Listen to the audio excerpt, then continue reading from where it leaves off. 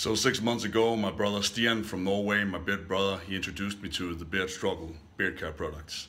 And since then, my fucking beard has just grown out of proportions. And you might think, is it getting too big? What the fuck's up with that fucking big red beard? Does your girlfriend even like it? And I can tell you, my girlfriend fucking loves it. You know why? Because I'm fucking full-blown alpha as fuck and I'm a fucking Viking. So I don't have to respond to if she would like me to cut my beard.